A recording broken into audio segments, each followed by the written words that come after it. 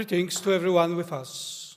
On behalf of the Pontifical University of St. Thomas Aquinas, I would like to welcome you to the 6th lecture of the JP2 Lectures this academic year. This series is organized by the St. John Paul II Institute of Culture, which is part of Faculty of Philosophy here at Angelicum in Rome. This lecture, as well as the entire JP2 Lectures series, could not have taken place without the support of our university authorities, Father Thomas Joseph White, the rector of the Angelicum, and Father Serge Thomas Bonino, the dean of the Faculty of Philosophy, whom I would like to thank. Special thanks are also in order for the founders of St. John Paul II Institute of Culture, donors and supporters of the Institute, our audience, and all viewers in front of the screens.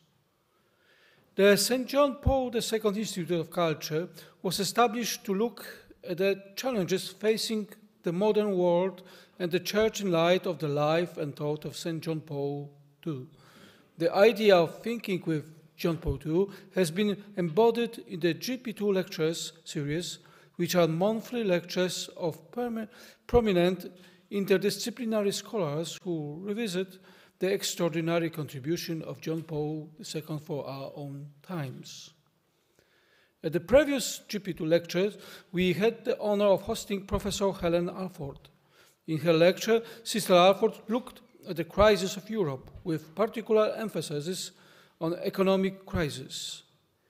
In light of Catholic social thought, her goal was to point out what the Church can offer to Europeans to help confront the various problems and crises, and in the light of the thought of John Paul II, what this could mean for the mission of the Church in Europe today.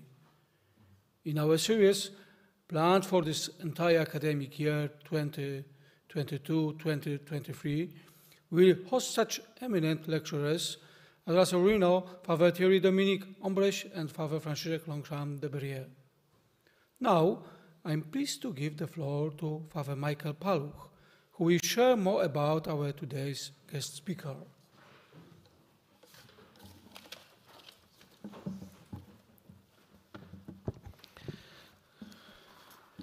Good afternoon, dear friends.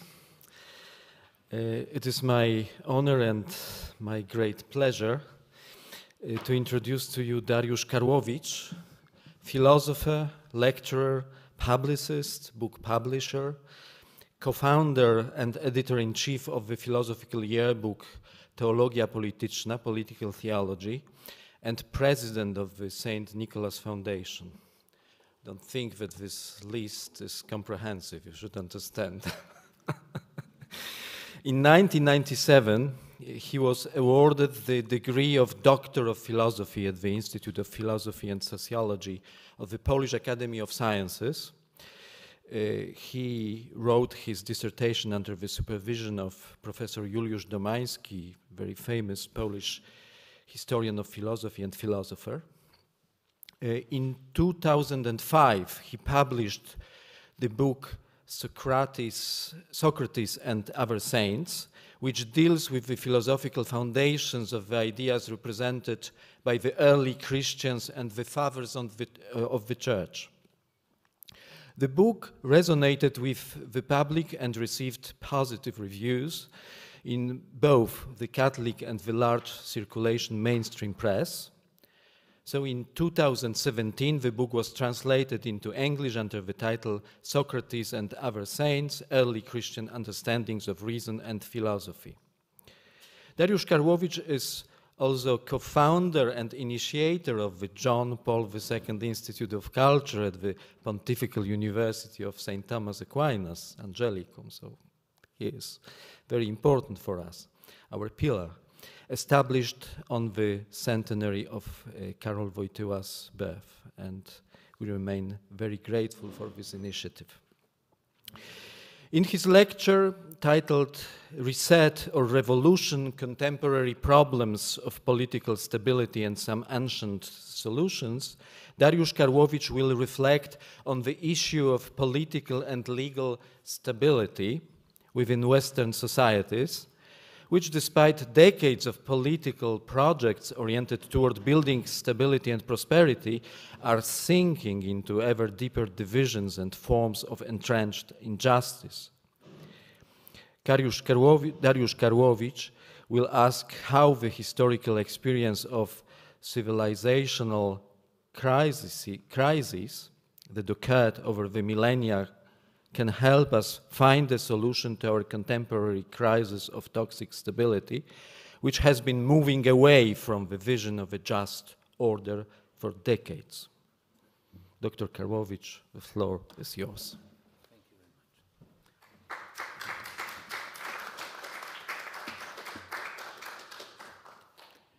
Thank you, Michał, very much for that introduction. Thank you very much for coming today. That's true. I agree that the title is Reset or Revolution, Contemporary Problems of Political Stability and Some Ancient Solution. The West has seen the unprecedented 78 years of peace, post-war Euro-Atlantic peace and security order, guaranteed stability and prosperity that was unthinkable before. But if it's so difficult to overestimate the advantages of the current state of affairs, why is it being challenged on a level not seen before? Where does all the anger and frustration come from? What did the advocates of a Western order miss, and why is the talk of peace, security, rule of law, progress, and prosperity being dismissed by the rebels? Why in countries that have achieved spectacular political and economic success, such a large group of citizens declare distrust with the European Union, according to the Eurobarometer polls? Why is nearly half, exactly 43, according to the YouGov poll, of the American population expecting a civil war?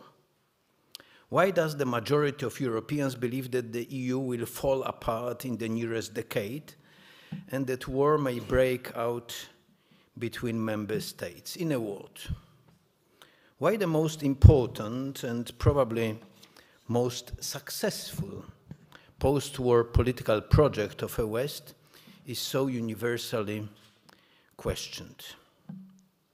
Stability unknown problem. European history has repeatedly been interrupted by political upheavals and natural disasters.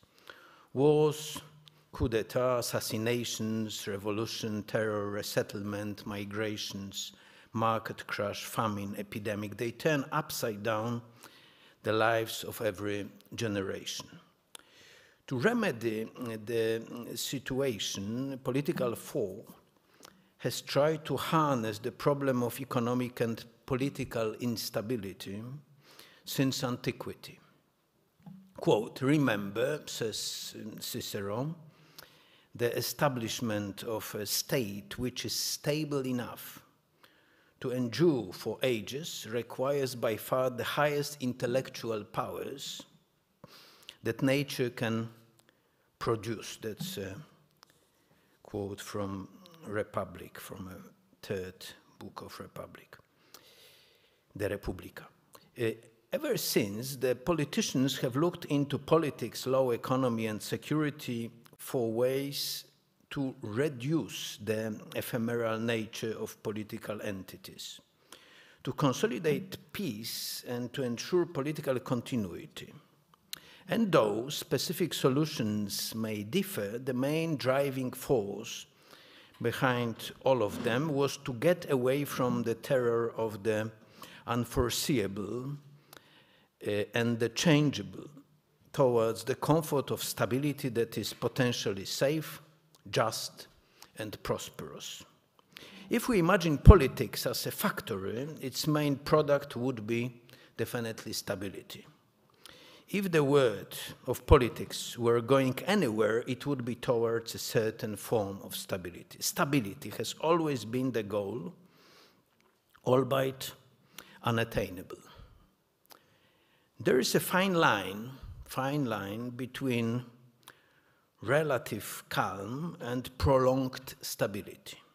Relative calm and prolonged stability. That's why in the past 78 years we may have missed some fundamental changes.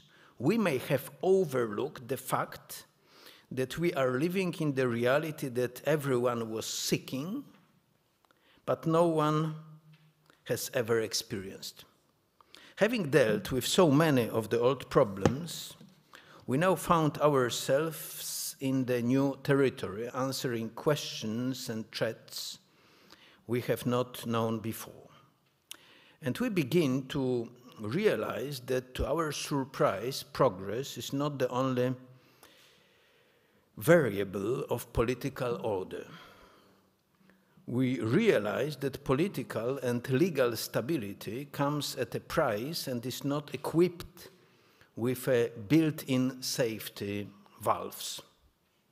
Our view of European history makes us think of stability as the absolute good, the one that places all other political goals second. To fully understand why political, economic and social structures of the modern world is being increasingly questioned by people in the West, we need to see whether stability itself, after almost 80 years of peace, has become a serious problem that we somehow overlooked. And what if the main political challenge today is the stability of the established order that turns against large groups of political community and takes away their dignity, freedoms, and hopes for a better future? Could unadjusted stability have become toxic and inhuman? Desire for revolution. Whatever the representatives of a political establishment in Europe and in the US tell us, the fact is that the populists who in the past were on the margins of a political scene in the West have now taken center stage. Movements that are being described as populist differ in many ways. They may be on the left or on the right of the political spectrum, openly Christian or non-religious, anti or pro-Russian, conservative or progressive. But is there a unifying principle beside the deep contempt for political elites? Are these movements nurtured by the same wave of the Euro-Atlantic social and political expectation? And if so, how do we explain the strength, durability, and vigor? There are many factors that tell us that this time it's not only the matter of a new voice finding a place on the political scene, but a total rejection of a post-World War II status quo. The dynamic is not to demand the healing of a system. These are not the political aspiration of the new elites anymore, or calls for a redistribution of wealth and prestige, but a total rejection of a status quo. They reject the system in its totality. The disappointed, the embittered, the furious, they've had enough.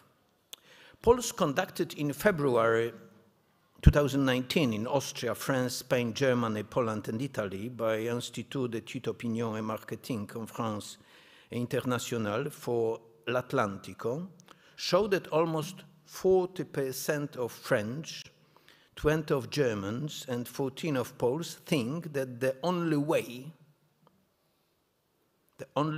to the betterment of their lives is revolution. It is not about being critical or distrustful towards the system, but its total rejection. It is about a hope for some kind of a brutal reset. Assuming that the respondents understand what the violent, dark, and irrational paroxysm known as revolution is, we need to appreciate that every fifth German, and 4 out of 10 Frenchmen and women are in favor of a forceful demolition of the existing order. This is not pessimism, but desperation. To seek revolution after the lessons of European history of the 20th century is not to feel utterly helpless, is to feel utterly helpless. Some respondents may take revolution as a metaphor of some kind of fundamental change, of course. But even in this case, it is clear that stability, the most precious product of politics, is seen as the main obstacle in making things better. Let us not be fooled. This is not a handful of lunatics. Why is revolution the only agent of change they believe in? End of hope. I believe we do not fully appreciate the experience of the 2007 and 2008 economic crisis, which in fact undermined the social trust and hope that keeps us all going. It did not turn the system upside down, yet it shook the foundations of liberal and rather neoliberal West. The axiom of endless progress, the dogma of steady growth, has collapsed. The crisis undermined the belief that tomorrow will be a better day. It is not the exchange of real estate market that suffered, but the very core of the optimistic metaphysics of a democratic liberal world, of the soothing message of purpose and hope for a better future. Prior to the crisis, belief in progress and better futures softened the brutality of the system, allowed one to make sense of fortunes made on speculation. It kept together the theodicy that called for sacrifice and, at the same time, promised better pay and better life to those whose standard of living fell below those of the wolves of the Wall Street. Why did hope die? The crisis did not affect the system, but hit the most vulnerable. In the positive case scenario, the poor were to get less, but always more than the day before. In the negative case scenario, it turned out that they have to bear the cost. Stability turned out to be more important than solidarity. In the name of stability, the world was saving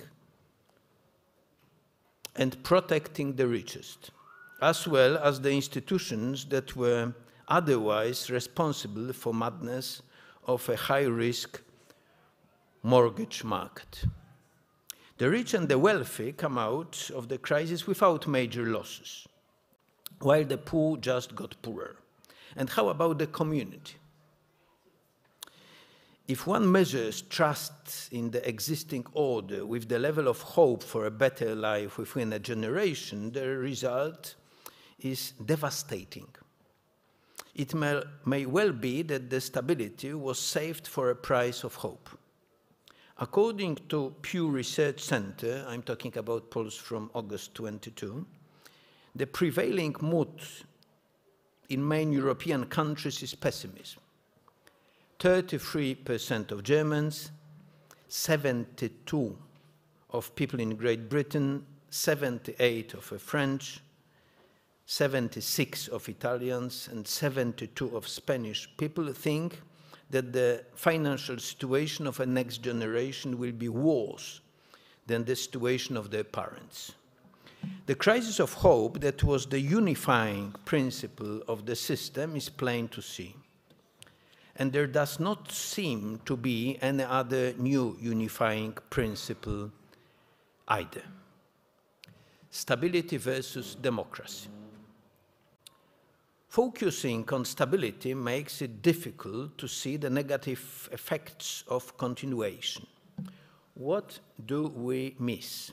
It seems that during prolonged period of peace, democratic states generate conflict. They are not able to manage in the long run. The conflict is between the status quo safeguarded by the law and politics, and on the other side, the intuition based on the principle of equality and freedom. Politics that successfully stabilizes legal and economic system automatically consolidates hereditary differences in wealth, income, social standing, education, and power share.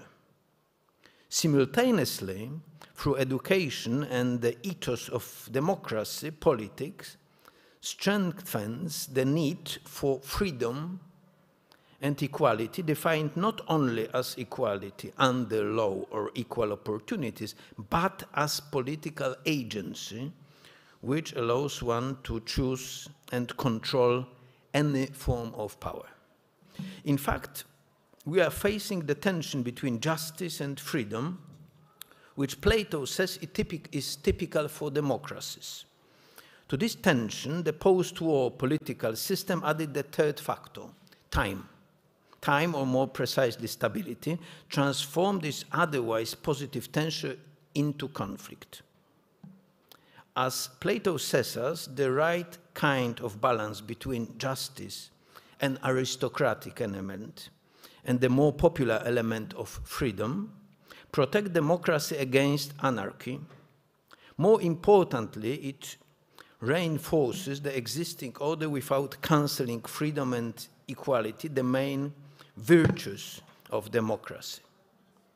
By harnessing the capriciousness and the volatility of demos which threaten the state order, law protects democracy against its potentially self-destructive element. For example, law protects against tyranny or against mob rule, so-called ochlocracy.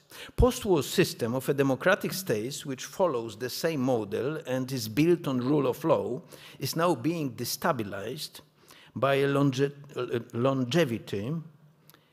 The balance now shifts toward the aristocratic element in the system, towards the principle of justice. After 78 years of peace, the system which maintains the stability, in fact, begins to conserve the mechanism of inheritance of differences and divisions. In practice, it means the cancellation of egalitarianism and the advent of the increasingly undemocratic rule of law. Due to the time factor, variable which may have seemed irrelevant at first, the democratic component of aristocratic democratic mixed system becomes fiction. The new generation has no chance for every one of its members to have a fresh start from similar positions. The equality and freedom, especially positive freedom, become empty slogans. Although Thomas Piketty claims that the modern concentration of capital is similar to that at the turn of the 19th century, nevertheless, thanks to the democratic culture of equality, we feel the rift between the egalitarian ideal and the aristocratic practice that we find hard to accept. The growing awareness of differences and inequalities is in stark contrast with the declared ideal of a political system and hyper-democratic rhetoric in the field of education and culture. Politics reproduces continuity and strengthens egalitarian ideals of democratic culture. At the same time, it also highlights the problem of injustice of the prevailing order. The paradox is that the politics places herself in the dock. And there is the rub. This is the source of the unbearable tension between law and general intuition of justice. This is where the revolt begins, that will not be settled by minor adjustment. What seems to be fueling the political revolt is the call for a reset. At stake is the reversal of the effects of prolonged stability and almost mythical comeback to the point of departure in which existing divisions and differences do not cancel the egalitarian principle of democracy. The way the protesters see this crisis is through the feeling of a radical lack of political agency. On a systemic level, it means a deficit of democratic legitimization of a current status quo. The polls show a growing disappointment with the state of democracy. According to Pew Research Center, the large majority of population of major European states voices dissatisfaction with the way democracy works in their countries. 43% of Germans, 55% of Brits, 51% of the French, 70% of Italians, 81% of Spanish. The tensions run high. Those who revolt are not concerned with the banks, with the immigration, with the price of fuel. They call for a reset of political and social order that erases the solidified differences. They want to get rid of the system that casts some into inherited poverty and second-class citizenship and makes other members of an unsinkable elite, regardless of their talents and personal merits. The proper addressee of the aggression, reluctance, and frustration is therefore the political system that takes away the chances to start with a clean slate, without the inherited debts. I speak of that not only in economic terms, but also in social, political, or cultural, about a loan that one never took, but that one has to pay off throughout the lifetime and then hand it over to their children and grandchildren. Therefore, the first requirement in a reset is shaking off those broadly defined burdens, obligations, and subordination. The problem is that stability preserves poverty as well as the privilege. Hopes for equality and political agency will not be fulfilled without the limits of privileges of beneficiaries of the system. And this is requirement number 2. The problem is essentially political. It's about power, the sense of agency, about reclaiming reality that has slipped out of the democratic system of check and balances. The idea is perhaps best illustrated in the Leave slogan, famous "Take Back Control." It is about taking back control over the formal and especially informal centers of power which function beyond the control of a democratic mechanism, beyond the control of a state and international organizations.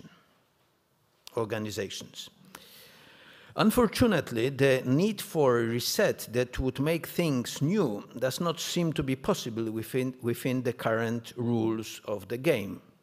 I will not dwell on the fact that revolution certainly is not the way to go. I will not dwell on the fact that revolution, neither. I am concerned with the myths of perfect equality or agency. The point is that the current political system cannot meet the requirements of even the slightest form of a reset. The power of democratic policy based on a liberal assumption does not extend over the territory where inequalities are at their worst, the territory of social and economic life. Politics may at best preserve inequalities, make slight adjustment, but is not able to reset them. Political instruments that the people have during elections do not affect the informal power structures. To achieve a peaceful, not revolutionary reset, the existing rules need to be redefined, and that, in turn, calls for a broad political consensus. It would also require the beneficiaries of a current system to exercise self-restraint. There are, however, no signs of such readiness for self-control among the elites. Political reset in action now in Mesopotamia, in a Solon case, and in the Old Testament. The need for a system reset that is no longer able to settle its internal forces, tensions, and aspiration was not invented by a post-war democratic rule of law, of course. Such a need usually arises in a situation where unadjusted stability becomes toxic and where the void between the intuition of justice and reality becomes unbearable. If, according to Aristotle, relationship between the wealthy and the poor is the biggest challenge in every polis, the ability to deal with the calls for a reset or a serious adjustment that would cancel the excessive burdens, limitations, and inequalities is the highest art of every stable politics. Let us have a look at the lessons that distant past teaches us. The aim is not to study history or copy those solutions, but to look closer at the basic tenets that allow one to face the problems of prolonged political stability.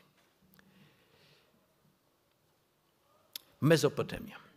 The institution of debt cancelling in ancient Mesopotamia, Egypt and Greece has all the features of reset understood as an act of restoring social, political, and ownership balance.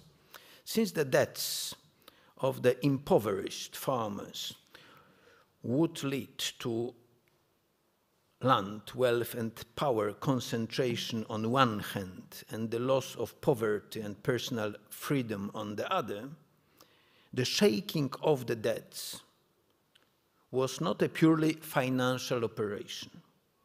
Archaeologists have found around 30 dues and obligations annulment acts referring to debts owed by a people to the wealthy officials in the period between 2400 and 1400 before Christ in Mesopotamia. 30 examples. It seems that the annulment was the guarantee of the stability of the existing political, social, and economic order.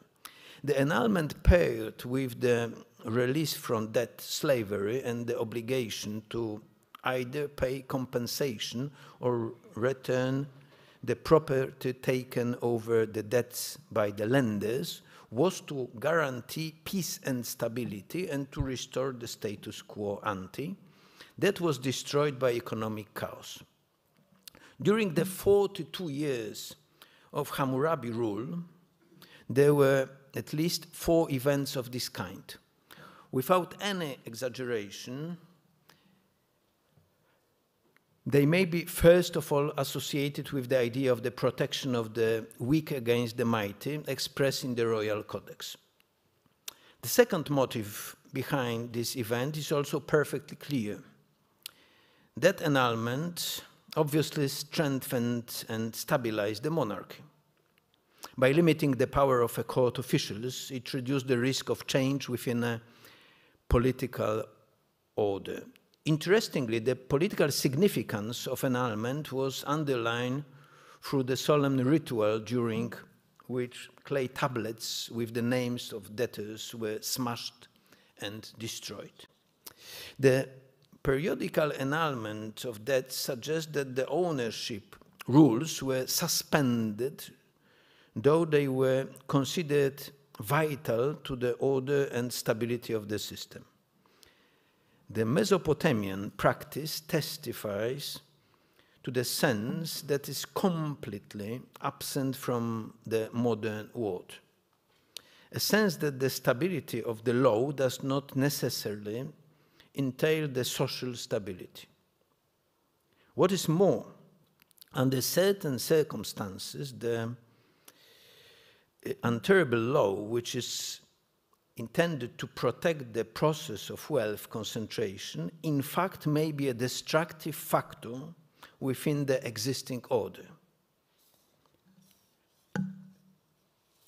A partial suspension of the rules initiated by a ruler becomes the condition for a stability of the existing power and the social structure. The key to the understanding of this practice is that the stability of the state and its political and social model was believed to be the highest good, far above the rules of the everyday life of the community. Unwise turning the mechanism of stability into an absolute could destroy the political order. Discontinuity thus becomes a condition for a continuity. Ancient Greece. Let us now move over to Greece. The political fame of Solon was built on the reforms that in many ways may be seen as a model reset. The Athens of early 6th century before Christ saw the growing tension between the wealthy landowners, the eupatridae, what means of a good father or of noble descent, and their indebted tenants on agricultural land called the hektemeroi, what means six parters, who were obliged to give away the 1/6 of the yield from the land worked by them. The problem escalated and called for an urgent solution. Rising rural population density caused division and shrinking of farms, debt, impoverishment, and debt slavery. By the time in 594 before Christ, when Solon, an eupatrid himself, was elected an archon for 1 year and was entrusted with a reform mission, according to Herodotus, Athens had already lived through several waves of major social and political unrest. According to Plutarch, Life of Solon 14, Solon's mandate to reform came in equal measure from both sides of an ongoing conflict, the wealthy and the impoverished Athenians. As he took up the role of the mediator, Greek dialectes, and lawgiver, nomothetes, that's according to the Aristotle Athenian Politica and Herodotus and Plutarch, Solon had to balance of continuity and change that would satisfy both parties.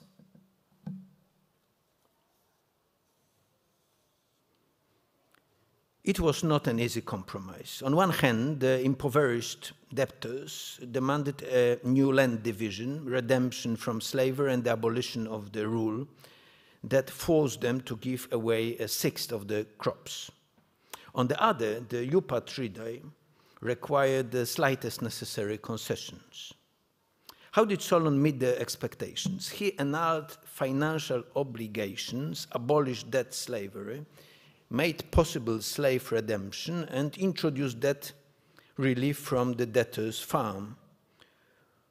All these were gestures aimed to pacify the hektomeroi. At the same time, he kept the old land divisions,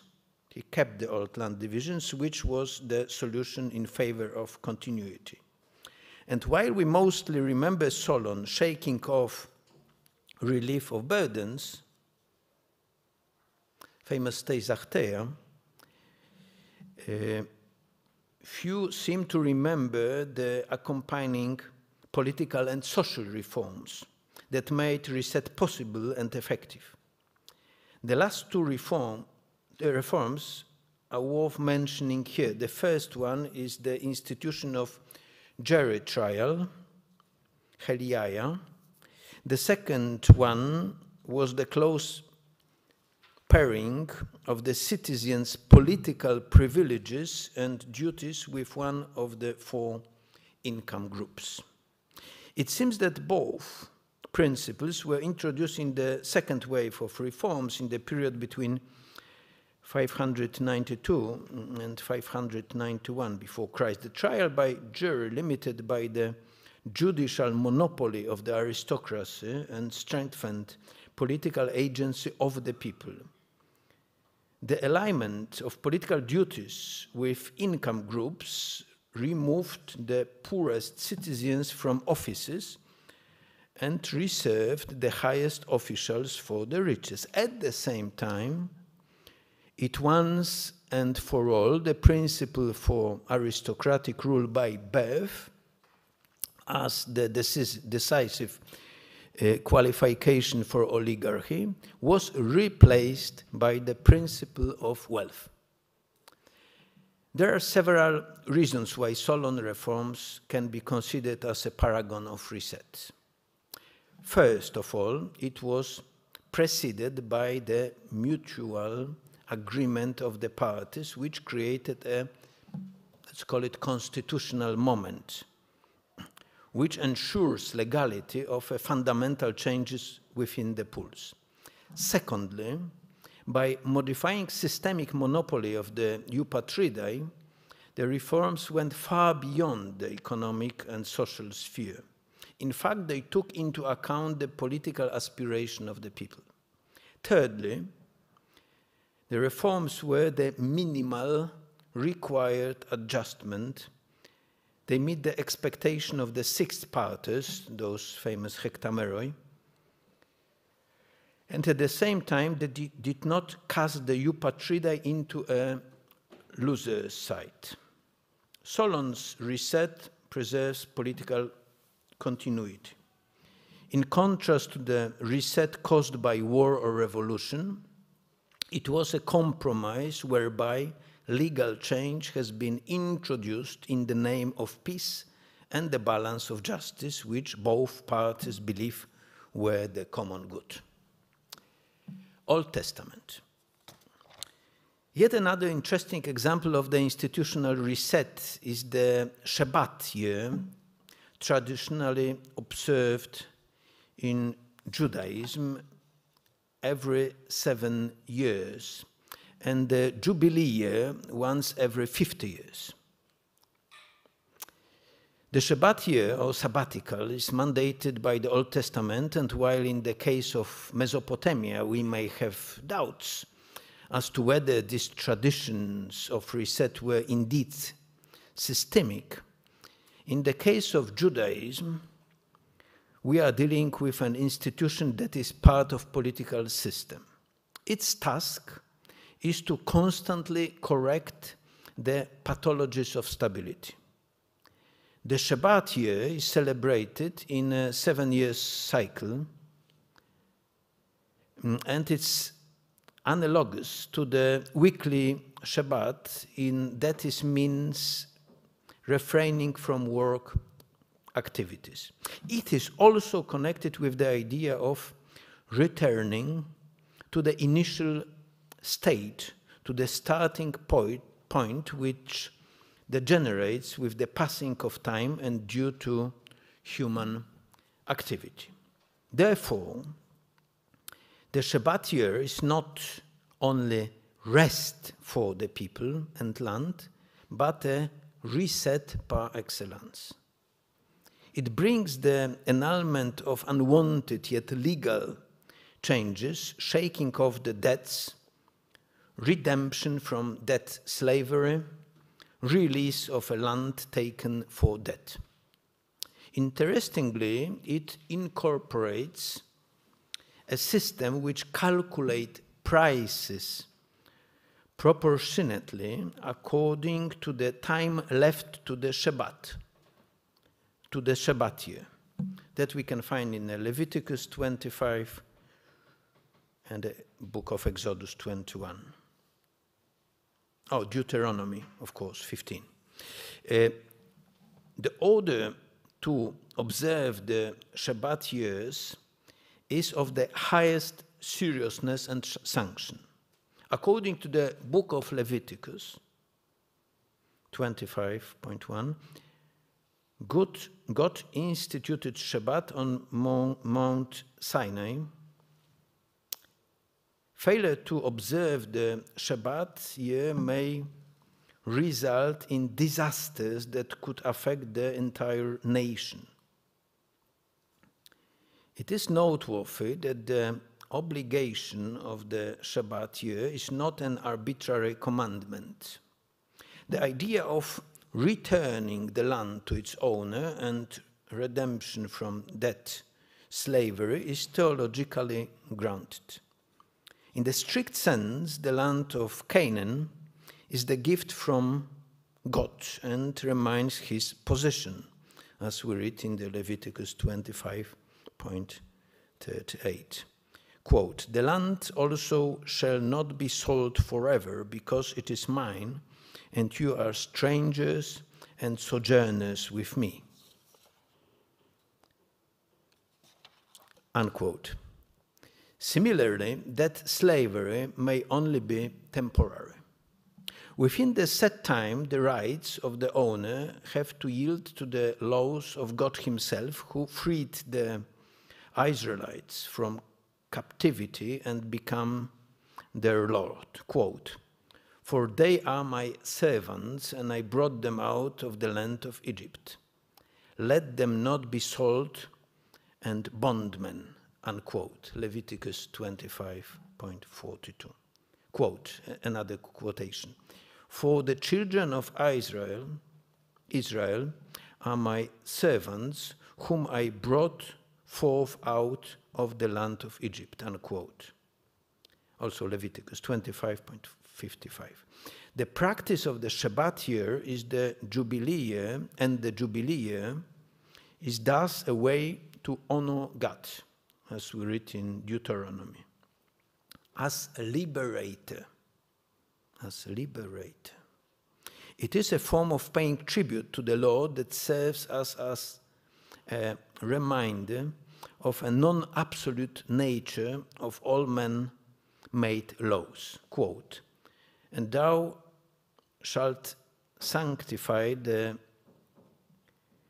50th year, and shalt proclaim remission to all the inhabitants of thy land, for it is the year of Jubilee." Unquote. Leviticus 25. The basis of reset is freedom that cannot be taken away forever, and the basis of freedom is the relationship of Israel with God. In the light of the above, I would like to make two remarks. The idea of Shabbat year clearly suggests that stability does not protect against evil and decay, and against contingency and uncertainty.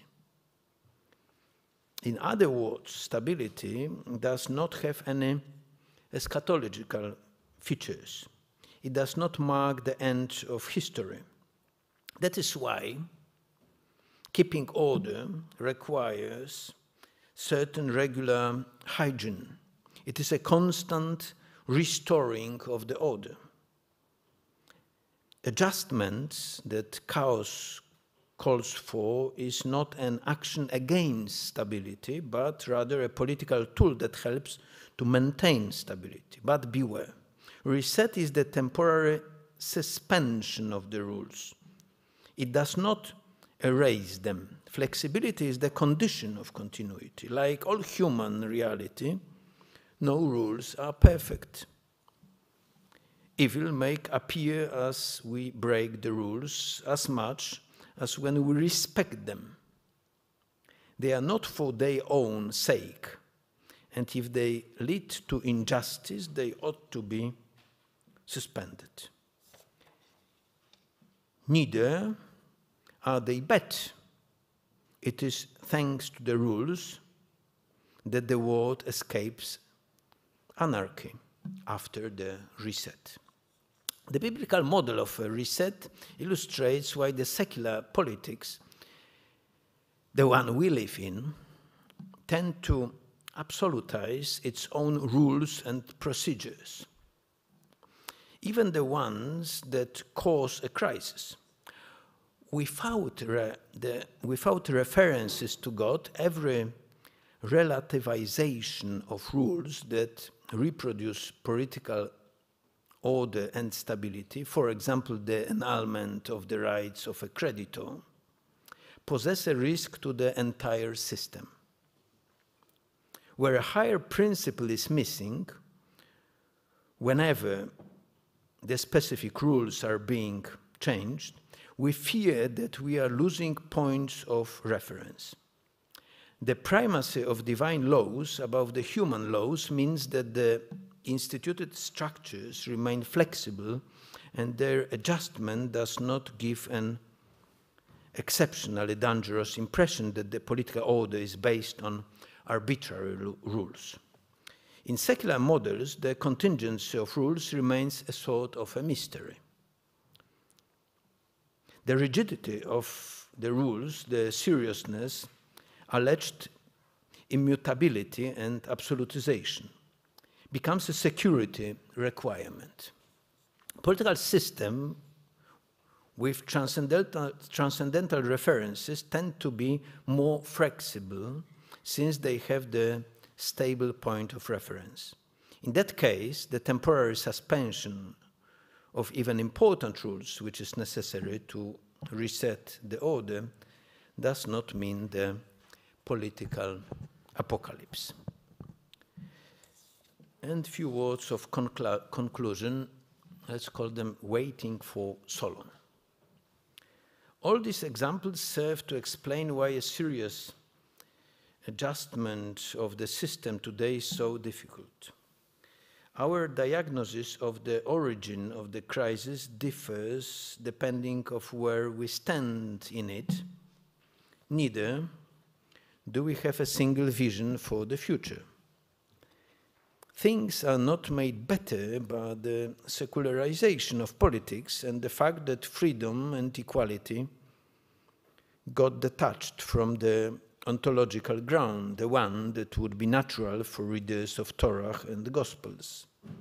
That is why what is even worse, the conflict between the people and the aristocracy, or functional aristocracy, has been branded as the conflict between the populist, so-called populist, and so-called oligarchs.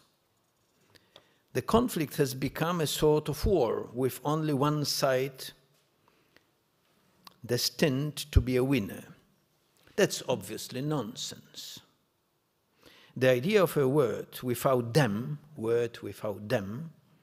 either without the, let's say, dark, needy mob, or without the corrupted elites, is a dangerous fiction. Why is that so? Because the conflict that is defined as existential blocks any hopes for de-escalation that is a condition for a reset and leaves only two ways out. To put it simply, the first way out, is non-liberal dictatorship. The second is a form of a post-liberal dictatorship that will keep the power and status quo of a current elites in the name of stability, but will radically limit the citizens' freedom and will introduce a sort of a permanent state of emergency, pretending it to be a temporarily suspended democracy. Both solutions are repulsive. To avoid them, the system has to regain its balance, since conflict escalation will only generate chaos and tyranny. We can already see the first symptoms of the two scenarios in Europe. For for example, Hungary, and in some aspect France, for example. To take a different route, we need an agreement between the modern Hectemeroi with today eupatrids, if there any chance for it. Ancient examples shows very clearly that modern politics has a marked tendency to absolutize stability and regard every single aspect of a legal order as unalterable. Paradoxically, despite legal positivism and sworn egalitarianism, the modern West behaves sometimes as if laws, especially law of economy, come down from heaven, and the elites were born on Olympus. Unfortunately, thinking that stability is an absolute makes us unable to address the hardships and aspirations of large social groups and solidifies differences and divides. This absolutist approach legalizes changes that are increasingly seen as unjust. Stability and rule of law will be protected by those who will embark the decisive reforms and not the ones who chant the rule of law mantra. The system that is rigid and not flexible in the end destroys the very thing that it aims to protect. West need the courage and gesture of Solon, the cutting down of debts, changes in redistribution logic, counteraction to capital accumulation, and reforms in the Western legal system that would lead to real democratization and the agency of the people. If we seek to avoid violent social unrest and dangerous changes to the political system, we need an honest reset. The question whether such fundamental reforms are possible seems to be one of the key issues for restoring and preserving the post-war political order. Is reset possible? I'm not optimistic about it. Not only that there is no necessary common social consent for it, but it is not even being considered yet. As I read that over 60% of Americans believe that political division are deepening and political violence will grow, according to the YouGov research from 2020. And in front of that, the only proposed political solution to the crisis comes down to the principle of more of the same. I find optimism difficult. At the moment, the protest parties are buying us time.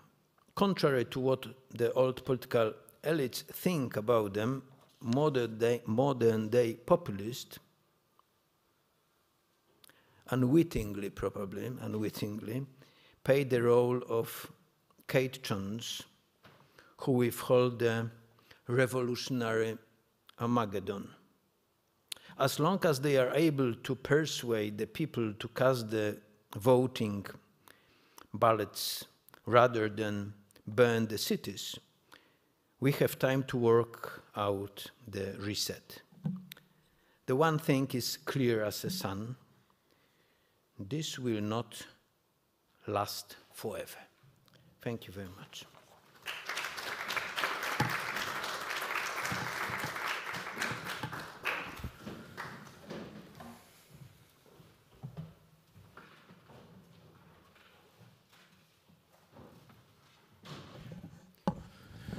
Dariusz, thank you very much for this interesting lecture. And now we have time for questions, and please use the mics.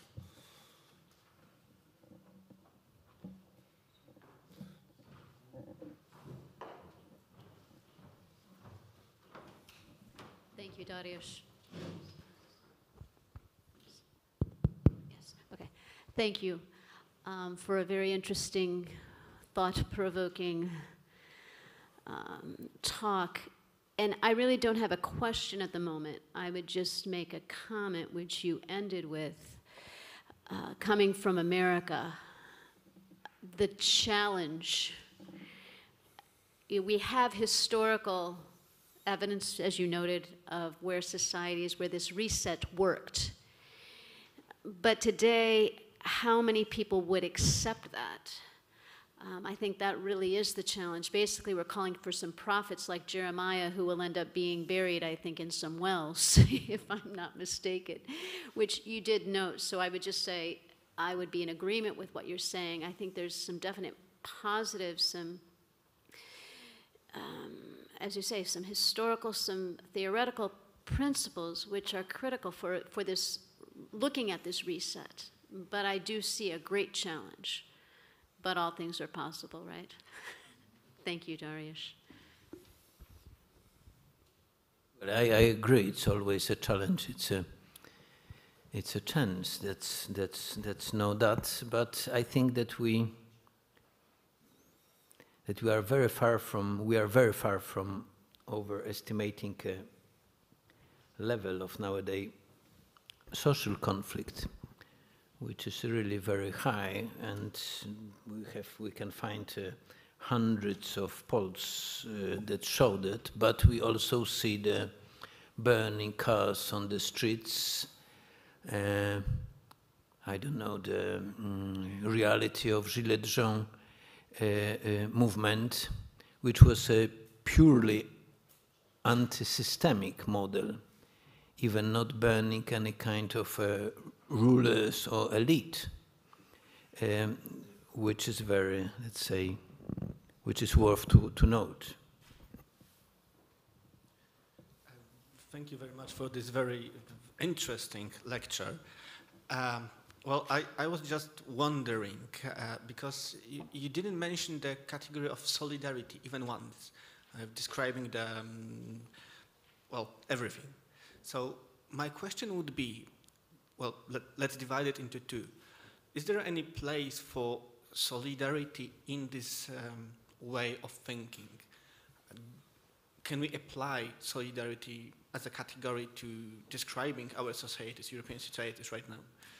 And the other question would be, if not, if we cannot, what happened? What happened with the solidarity, which is a pure evangelical value?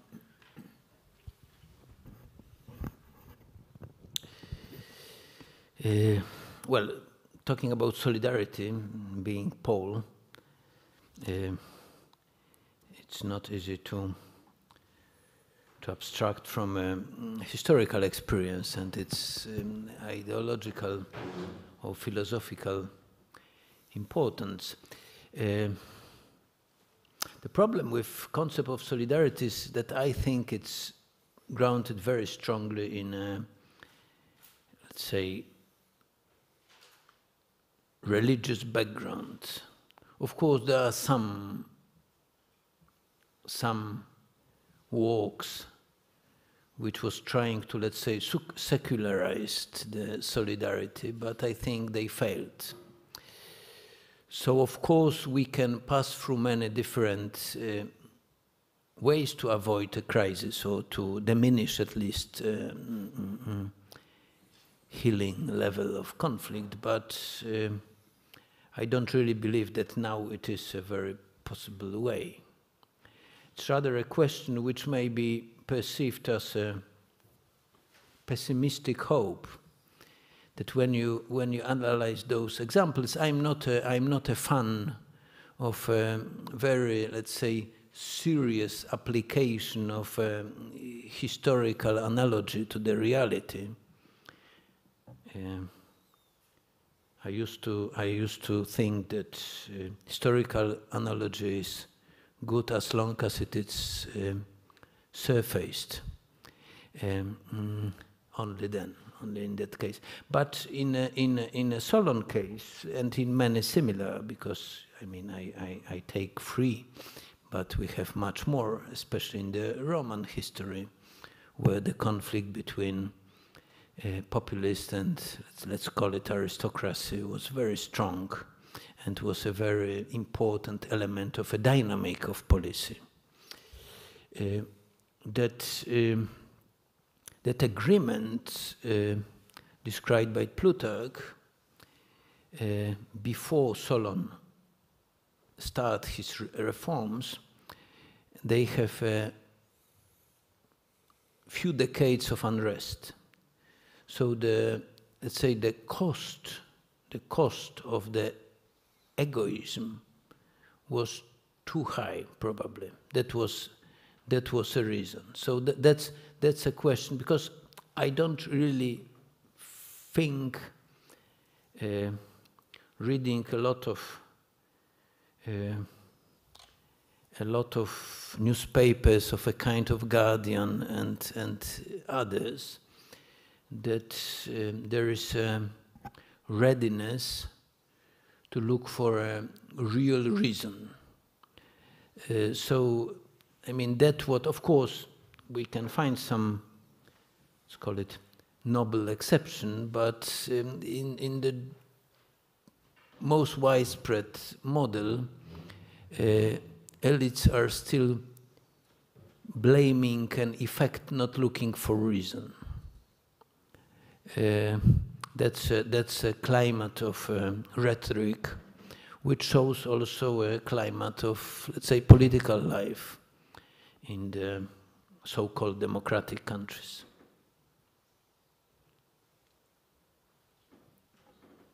Father? Thank you very much. Also, I found it very provoking and informative, your talk. Just a little bit, coming from an American perspective as well, Sister. You said at the end that they're not talking about reset or something to that effect. But I mean, I hear a great deal about reset in the United States. You know, this phrase, build back better. And it seems like rather than the elite or the aristocracy or whatever, whether it's wealth or whatever, the ones with power, trying to maintain the status quo because they're in a privileged position, it's as if they're trying to tear things down. They're not trying to, you know, they're not trying to maintain stability. They're trying to tear down to build up something supposedly better, but whether it's better or not is questionable. But I see very much this going around, this idea of reset, a great reset, tearing down and building. They won't say tearing down, but they certainly say build back better. This is very much running rampant in the United States, and I don't know if in Europe it's taking place. Of course, I'm using the other definition of reset. Of course, there are some projects of so-called Great Reset, but that's rather a concept of aristocratical order, which I would define as a kind of what I called post-liberal dictatorship, in fact, or post-liberal oligarchy, which diminished individual law. The concept of the 15-minute states, if I'm not wrong, is very, let's say, in that style, or the enthusiasm in front of Chinese model of a point system, etc., etc. But it's not a reset in the meaning I was talking on.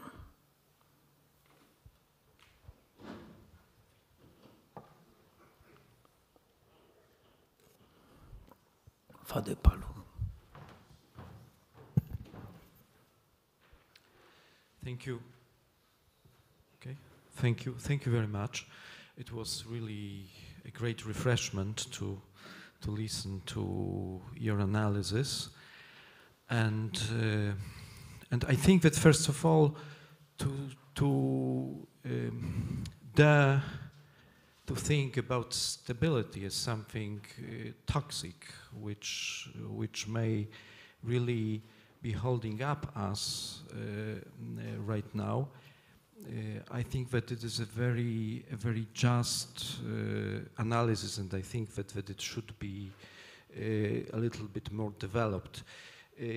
So I have to say that I heard the word solidarity in your talk, and even I jotted it down, and I considered it the most important, perhaps, sentence in the whole talk. Stability more important than solidarity, as your proposal of. Well, yes, of one of the interpretations of the crisis 2007, 2008. I buy it, and obviously I buy it as a Christian. From this Christian perspective, I think that it is a very good description of what happened, and well, as far as I remember, it's in agreement with Caritas in Veritate, with Benedict's analysis as well.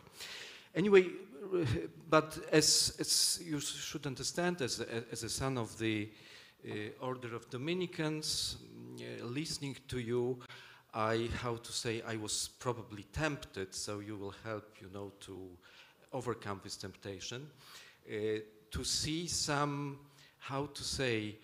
problems in your interpretation and in your talk. I want to avoid some stronger words that used to be used in the order before, yeah? So my first objection and my first question is whether well, I would like just to present some criticism concerning the point, the starting point of your analysis, and then to propose my adjustment, if you don't mind. Yes. So the first objection would be whether this tension you tried to describe, law on the one hand, and on the other hand, general intuition of justice, is not a little bit too Platonic.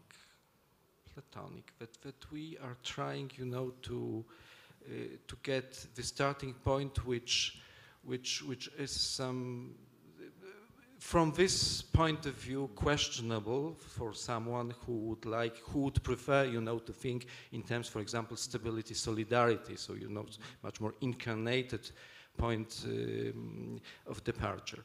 The second objection. Your question, yes, my doubt a little bit.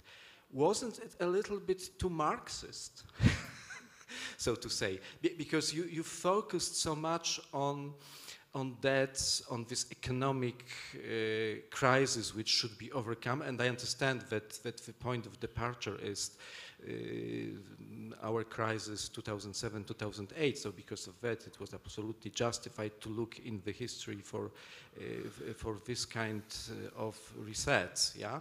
Nevertheless, my question is whether it shouldn't be a little bit broadened and widened, and we should take into account many more factors if we think about our situation today. And now I'm coming, to my proposal of a description of our situation and the point of departure. I would say that first of all, and you mentioned it in your analysis, and you developed a little bit even on that, the crisis of representation. So the crisis of representation. We see that the mechanisms of politics don't function anymore. So people feel that, well, what they see, it's not themselves. So it's the first factor I would present as very important here to understand our situation. And the second one, which is we should be added to the first one, and to some extent is the explanation of the first one is our contemporary lack of ideology. So in the background. So what I mean. Ideology is something absolutely neutral. I would describe it as conviction about where we want to go. So if we take into account that we don't feel represented by the different political movements, and at the same time, we don't know where we want to go more and more, yeah? So, you know, the result of it is, you know, just a simple no to what is happening without any positive content inside, because we are getting more and more unable to have some positive political vision and proposal. So it would be my question. So, you know, this Platonic point of departure, you know, a little bit too Marxist to provoke you, as you understand, analysis, and then isn't it more adequate to you know, to start the analysis with those two factors? Thank you. Thank you very much. It's as you all agree, it's a complex question. But starting with those conflict of those two elements, the justice and freedom, of course, it comes from I own it to the Platonic analysis of democracy, but it's very well grounded in the, let's say, empirical democratical processes. The conflict in Athens between courts and democracy, for example, described by Christian Miller during 5th century, was exactly conflict, socially speaking, between aristocracy and demos, and institutionally speaking, between court and, let's say, and a voting system. Oh, okay, let's call it on that way. So, and I think it's very well grounded in the post-war political order in Europe, especially, where the which was focused on the idea to avoid a risk of repetition of the history of Middle War Germany, which degenerated. It was a democracy which degenerated itself in the brutal dictatorship. So idea was how to create a political system in which democratical element will be present, but controlled by something.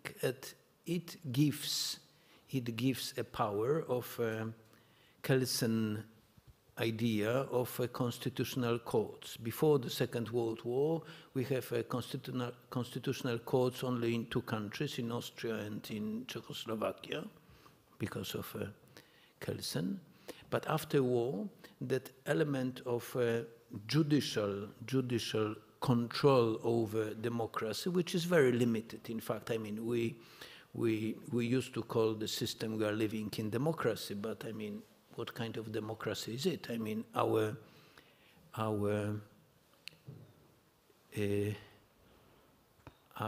influence is reduced to the election once 4 or 5 years, and we elect between the actors who are usually chosen by someone without our presence.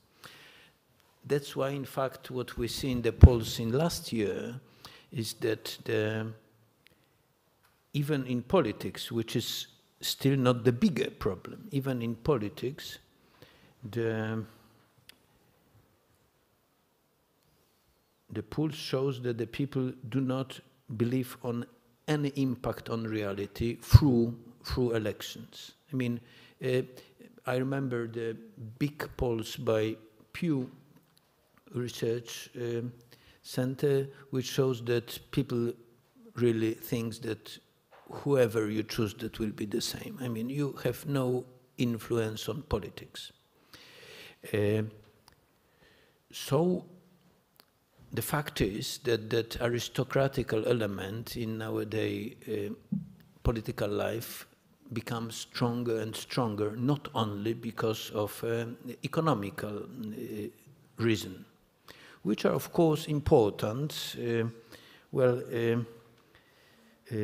I am not a Marxist, and I must insist that conflict between poor and wealth was defined as one of a fundamental feature of a political risk, not need, but risk. That's also not Marxist, by Aristotle in Politics. I mean, and that conflict, and I think that description is very good. Of course, the situation in which that conflict starts to be destructive for police, for a state, it's a moment where we have to act and look for reset, for example. The problem is, that's why, and what differ, and what make that banal or obvious observation by Aristotle so important is that when the relation between wealth and poor degenerate, they can take all the, let's say, political subjectivity from the poor part. Of course, it doesn't mean that poor party, it's only, that's never, it's true, it's like now, it's not that 50% of people are poor, 50% are wealth, are rich. It's a question of, let's say, that what Romans called clientism. So you have rich and their clients. And what makes nowadays situation so difficult in most cases in the West is that we have quasi 50-50 division, which destroy a sense of the unity of nations. The problem with representation, of course, is connected with that. When you take under consideration the idea which lies under the concept of gilet jaune, who wears yellow jacket on the road, that one who want to be, that one who first want to be seen and not to be killed. That's, I mean, two important reasons why we are using that on the road. So when people in some etape of that movement, followed by, if I'm not wrong, around 60% of society, are finding this identity in that kind of where having no political ambitions, it means that crisis of representation is pretty high. It's pretty high. Do I have an answer where to go? No, I'm trying to describe. That's a job of a political philosopher, of describing the tensions and showing some alternatives and showing some, say, possibilities. But of course, I'm not a politician, so I have no projects. I do believe myself in the solidarity, but as a political and theological project.